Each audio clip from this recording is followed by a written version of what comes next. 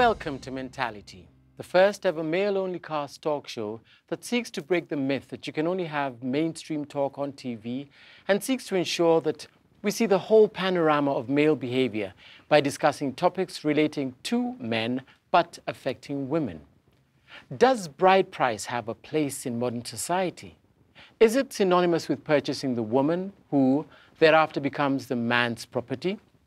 Or, as some would argue, is it a money-making scheme? My name is Ian Bogua, and with me to discuss this topic are my co-hosts. On my right, Pastor S. Hello. And on my left, Edward Quach. Before we jump into this topic, let's see what the men on the street had to say. Paying dowry, as far as I'm concerned, is just the fact that you need to appreciate the parents of a lady. And after you appreciate the parents of a lady, you also need to appreciate the fact that you got her the way she was. And she has been brought up the way she is, and appreciate that. That does not mean that you can kick her up and beat her up and do all this kind of stuff you want to do, because she's not your property. A human being is a human being. You can't just buy somebody because it's not a property. This is when you marry a woman, this is your friend. It's something you want to be together. And you cannot buy her to be your property.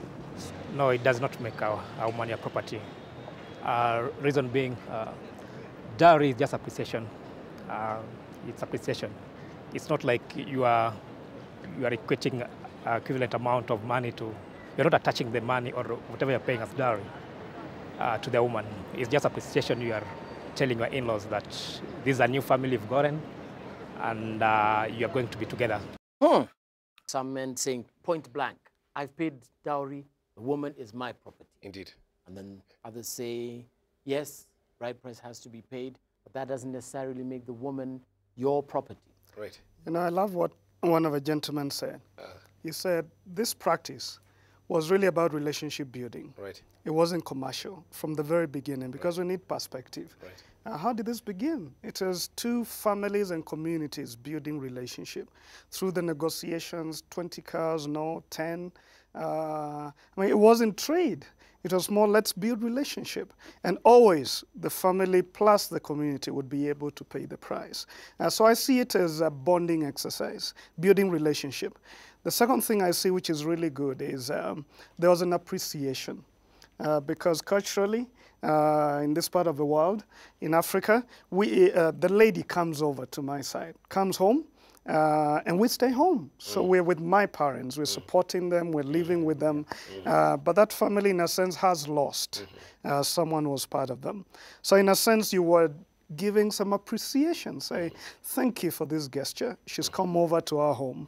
And I think those two things are beautiful, beautiful in our practice. Absolutely. So I really appreciate where it was coming from. Lovely, guys. But you know what, let's bring it to the modern era, okay? Let's pull it from that cultural perspective and bring it into the 21st century. Because, you know, like when you talk about, I mean, I read somewhere that, you know, bride price was a manifestation of commitment. Fantastic. But you know what? Even then, when you say it was relationship building, two families getting together, that was then. Now, when you talk about bride price, 9 times out of 10, okay, you will take, if you can't take the cows and the goats, what is it? It's color. Is it not money? It's money. It's money. Yes. Okay. And when you talk about the two families getting together, also 9 times out of 10, and you know, we say that it's the elders, not necessarily the family. Right. It's the elders. But So those the elders were speaking on behalf of the family, because it wasn't just about one family. No, no, no. It was about you see, I'm not talking about community. 1965. I'm talking about now. But it's not 9 out of 10. It's not that No, many no, no, now. no, no. You know, I've had the pleasure, Ian, of being, or the displeasure of being involved in some of these negotiations. All right, and honestly, it is a painful experience, because what these people are trying to do is they're trying to fleece money from you. So what's the end result? What's the end result? You come out of there, you're annoyed, you feel a lot of pain. Okay? So honestly, the end result of that is, boss, I've paid for you, you're mine. The way I could go to Nakumat, I could go to the supermarket and buy that newspaper. Now I own you. It is not all of them that are like Actually, that. that's what I The wanted majority. to say. It is not. It's Majority. probably your experience. Yeah, I'm not Some married of yet, them, by the way. because I think we're Wait, mad. okay. Where you Are go. you going to pay bride price? You know what? Manifestation of commitment. If No, that no, no, bring no. Hold Just on, answer with one word. hold on. Me personally, Yes. if I have to pay, I've bought. All right, let me talk to you, Kwach. You know, I think if you think you've bought a woman because you paid 2 cows, the kind of woman you are marrying is too low in value. What because is a that woman one? cannot be 5 cows, cannot even be 100 cows. Yes. And so this is not buying a woman. It's showing appreciation and starting a relationship. Gentlemen, after negotiations and after the wedding, I guarantee you most times, the next time you meet, if ever, is at somebody's funeral. Ah, no, no, That's no, it. no. It's a wrap. I don't know who somewhere you you hang can- around No. with. By I the have way, no idea who you but hang the- around with. all sorts. I hang around with you. Not me, certainly. But No, my own daughter, I know I will ask for Yes. bride price. And But I- what will you ask for, Ian? Let's if you when put the a value time to her, comes, when the time comes, 30 goods. 2 meter. no, 3 million. no, we will sit and and it's not She really went to going to be up Alliance. to. Oh, What come school? on. She went It's to way- Brown. No, It's not I about will the not value. do that. I will not do that, and it won't be me. I Really, used to take her It'll to be the- KFC. Will you let me get a word in? We will sit with the elders and we will negotiate, just like it was done by my parents Right. and their parents. Right. Yes. Right. And then we will continue with that relationship. let me ask you a question. Yes. Let's assume you've paid bride price. Yes. Of course, no woman is going to come to you with Yes. these views. Yes. But let's assume Yes. some woman comes Yes. to you Yes. and she agrees. Yes. And you say, this is my property. Right. How do you treat her? Your property. How do you You have treat your a car? car, you have Oh, several other come things. on. You How do cannot treat that woman? compare a woman to a car. Do you have pet? Oh, now that is really uncalled for. No, That is really no, uncalled for. You cannot say that. No. What do you mean? How do you Withdraw treat her? that. What do you mean? What do you mean? How do you treat her? How That do you means you're sick from the mentality that this woman Yes. is my property. I am thinking whether you pay bride price or not. Right, Watch, right. Your attitude towards a woman Yes. and towards marriage Yes. is wrong. Wrong. From She's the coming offset. to you as a companion, Boss, as a helper, if- as an equal. If that is an equal, then I should not be paying bride price at all. You see, whether Simple. you pay or not, That commitment to whatever, the ring, the wedding, is enough. just to support Kwach a bit. Kwach, you know, I know and I understand that this has been misused. It has. I've been to places where people say 200,000, we're not talking. Exactly. That is not here. Yeah. So much money. Yes. And of course, that's stress. Yes. It never ends well. Yes. So we're not talking about those, greedy parents. But those are not We're talking exceptions to about the the rule. practice. Now, Yeah. this is where I'm coming to. Right. Whether you pay bride price or not, Right. I believe the values of our culture, Right. relationship building Right. with the family. Right. You're not marrying an individual. Right. We're in Africa, and this is, to me, Right. very good culture. Right. You're getting involved in a family. Right. When there are problems, the family will be involved. When they have problems, I will be involved. Right. Whether I pay bride price or not. Right. I would love that relationship to be. Yes. I'd love there to be some appreciation from both sides. Professor. I have can known say something? couples. I have known couples who did the come we stay thing. Right. Maybe 20 years ago. Right. But the man still feels I did not do the right thing. Yes. Because his family says, Yes. really, Yes. this is not your wife, Yeah. really. Yeah. And the man, 20 years later, will still go and negotiate and have a proper blessing of the wedding. I Without do any agree problems? there are Yes. those who are making money out Right. of it. Right. Yes. Right. But that doesn't mean that it does not have a place in society. Where today. does the cynicism of today's woman come from then?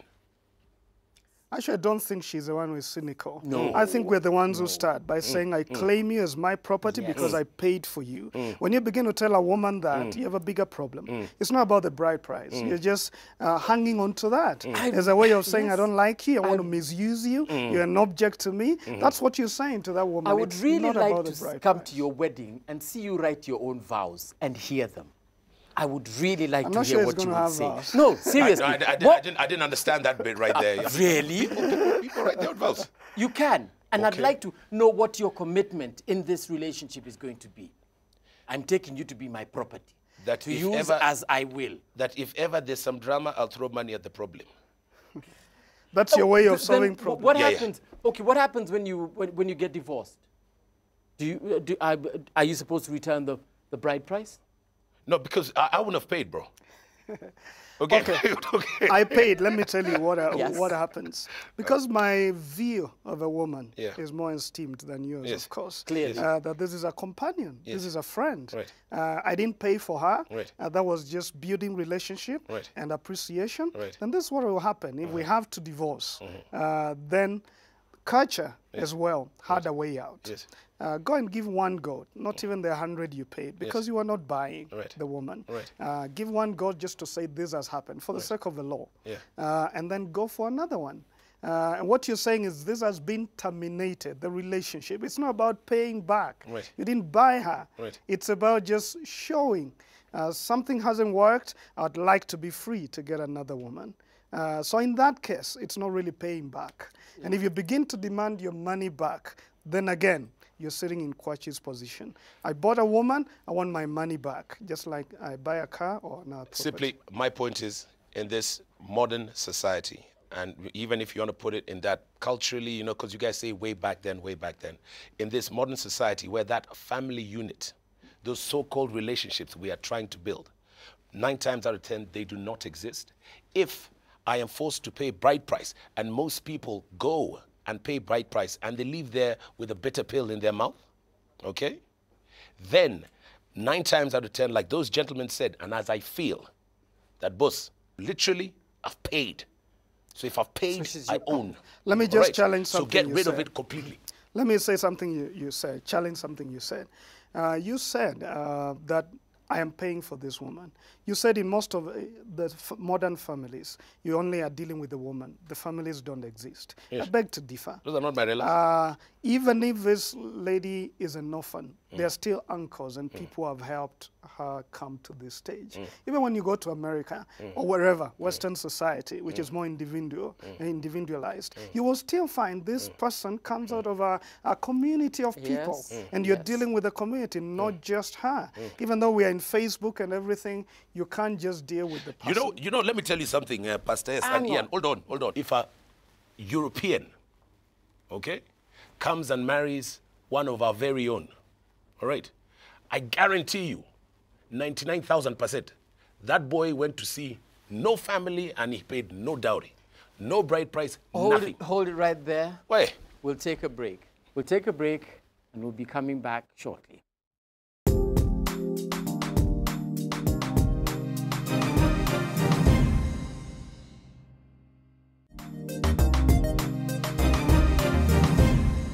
Just before the break, we saw the man's perspective on bride price. And I will welcome into the studio our female guest, Beverly Nungaro, who is an advocate of the High Court and also has been involved in gender issues, especially in men for men. Men for the equality of men and women. Men for the equality of men and women. Yes. Before she explains what that is all about, let's see what the ladies have to say. In my opinion, not really, because for me, dowry is a form of appreciation and should not be seen as like you're owning someone. For me, it's about bringing the families together and creating a relationship. Dowry is a way of appreciating the woman you're going to have as your wife and not as owning her as a property. In my point of view, dowry is a little diminishing to women because many of them are under the impression that I paid for you. That's what is happening. My point of view, it really shouldn't be paid anymore. It's a culture that maybe should have been dropped with time. You should just have lived it out, because at the moment, it really creates the wrong feel in a family. She makes a mistake, tells I should take you back, I get back all that I paid. So it's not really something that I'm for. Well, some very strong views from the ladies as well. Indeed. Jump in. The question is not whether the payment of dowry should be dropped, but whether it should be made mandatory, as it appears, to be. If I hear the sentiments of Ian and Pastor S, you seem to hold the notion that it should be mandatory. And to that extent, I find myself inclining to what Kwach is saying. If we look at what the law says... I think you got to speak so that Pastor S understands what you're saying. He knows, the Constitution. Hey. Oh, come on. Tone it down. He knows it. So I'll just say it for us, to be at the same page. It's very clear that parties to a marriage are the same at the start of the marriage, during marriage, and at the dissolution. And the beauty about the Constitution also, it appreciates that we are in a society, so it also has the aspect of culture. Within the same Constitution also, it appreciates the aspect of religion. So when you look at the Muslim aspect, how they treat the payment of dowry, the dowry is given to the woman so that at the end of marriage, when the woman has been given talaq, she has something to take care of the child. But if you look at most of the marriages which are done by, Christians, there's a cocktail of, do I say confusion, in the sense that you find they want to go pay dowry, and after that they still feel they're not married enough. Pastor S will still tell them, don't live together, so that you join them, you solemnize, their marriage. And yet, legally, that payment of dowry, if it's done by a man, that is marriage in itself, it's recognized. And so it's like people are marrying, twice. You pay dowry, it's recognized in the eyes of the law. The man still has to be, stressed to meet the cost of, wedding, which is still, if you ask me, it doesn't, add so much, value, so to speak. And on the other hand, if a man chooses and a woman, they choose to go to the ages, also that is recognized in the eyes of the law. So the question is, should we compel men to pay dowry? And I've had interesting, conversation from men. I said I worked for men for the equality of men and women. Most men, referring to what the lady said, they feel that because they paid, dowry, the woman is their property. What Kwach is saying. Secondly, and you're siding with him. Secondly, to some extent. Then, secondly, the aspect is, if you're saying that you're bringing families together, how come when marriage does not work, these so-called elders are never there to arbitrate? They're never there to determine the issues of maintenance of the children, especially if it's girl children, They'll just receive the money, then they'll disappear. So you find most of the time, even though dowry has always been paid, they've gone to Pastor S, he's conducted the wedding, they'll still come, to us, as lawyers to, represent them in court. And you find the elders are not there to assist in any way. So I'm saying, let's look at it on a case-to-case basis. So I said with Kwach to some extent, Ian, and also side with you to some extent. The lady. But I think she has raised very many issues. And that's why we wanted to. But Bev, yes. Firstly, let me clarify. Ian and I were not saying it's mandatory. We were saying it's understanding of communities. But you said you'll demand it. You said you'll require for it to be paid. It's the understanding of communities. If a community says, in our culture, this is what we do. That's what I meant. Then you do it because you want to build relationships. So that's clarified. Most men in the course of, my work, they detest it because you find he's a young man who's finished, school, he's stomaching, and we are talking about, social relations. Not many people come from affluent, families. So you find this man will have to ask for money from his friends, And even I've had a case of giving money to some guy to go pay, dowry. So my question is, if it's appreciation, how come you don't accept this person the way they are? Why does it have to have a material base? We agree, no requirement. But it's a cultural, if you dance to a certain tune in that culture, then go on. If you like that woman, then like her people and the culture's there. And pay if you need to pay, if that is the case, because you're building relationship. Let me say two things before Kwach. I can see he's all happy. This is my argument, Bev, that if you begin to use dowry as an excuse of treating your woman as your property, something is wrong. Absolutely. It's not about the dowry, it's about something noble that you're misusing for your own agenda, for your own problems. But the question is this, Pastor S. So it's not everyone who does it. Let me just finish these two. It's not everyone who does it. It's a few people who do it. Secondly, we agree with you, with Ian here, that it's been commercialized. And we're not talking of 2 out of 10 cases where people demand so much money and people cannot pay. Now, you're talking about marriage and saying if I pay dowry, then I don't have money for the wedding. And you're saying this is very expensive. I don't think the dowry is a separate thing from the wedding. If you want this lavish kind of wedding, then the two of you actually pay for it. If you're saying that you're building relationship, why can't we look at it? It's a way of families coming together. If you're appreciating the family of this lady, why can't we also appreciate the family of the man? And most of the excuse that is normally given, we've educated her and so forth. But the woman is not marrying an illiterate man in a good scenario. The man is educated, maybe up to doctorate, level. And also what I find interesting is how we use culture as an excuse, and at the same time, you want to say you're a Christian, So a cocktail of bit of confusion in the sense you're saying that this woman is leaving her family, joining the man. But also if you look at it biblically, what does the Bible say? A man shall leave his father and mother and cleave to his wife. So it's like we're reversing, things, and that was having actually, confusion. I hear you. Before Kwach comes in. Okay, because I'd really... You're being spoken You're for. flowing. What I wanted to say to you, Kwach, and I've said it to you, Bev, as well. If it's used as an excuse, the problem is not the practice. It's the man or the parents or the elders who are abusing it or exploiting it for their own ends. You can't condemn a practice just because it's been misused. You don't stop driving on the roads because there are accidents. Yeah, true. You look at what was the beauty of this, the car and the road, and how do we take that and still apply it in our modern society? I am not happy with the way we are individuals. Even in the modern society, it's not working in the West. The rate of divorce is much higher than what we have here.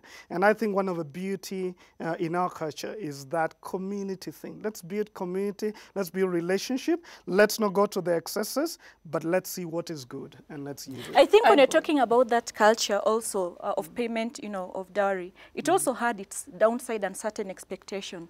One is that the woman would be able to, bear children. She's not lazy. If you look at the most customary, laws, and there was a provision for it to be paid back. And it's to that extent you find it's not, dignifying to the woman.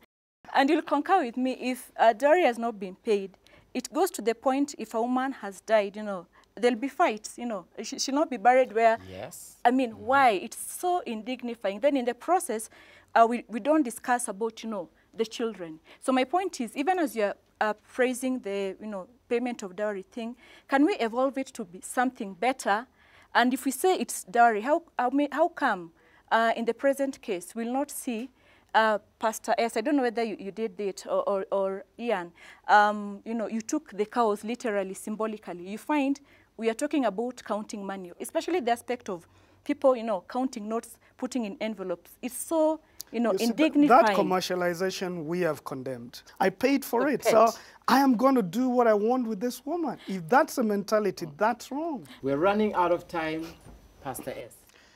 I would say that if a culture agrees that we should pay dowry, let's do it respectfully. Let's look at what is positive in it. Let's build relationship. Let's show appreciation. When we don't need to pay that dowry, let's still be sensible enough as men. Let's be man enough to realize whether you pay dowry or not, your woman is not property. Treat her in a respectable manner. Bev? My point is, let's look at it on a case-to-case basis. The Muslims, their way of doing it is one of the best, if you're to ask me. At the end of the day, respect for women should not be paid based on whether dowry has been paid or not. And at the same time, when relatives are placing a demand, on men, they should look at it. How will it affect his relationship with his wife? And if it's building relationships, let's also appreciate, the parents, of the man. They've taken time to raise him up, So that would be my parting shot. Okay. If they put a financial value to it, there is a cost. There is money involved. You have bought something, it is property. Well, you've heard all the views. Should bride price be completely taken away? The decision is yours. This has been Mentality, and from all of us, good night.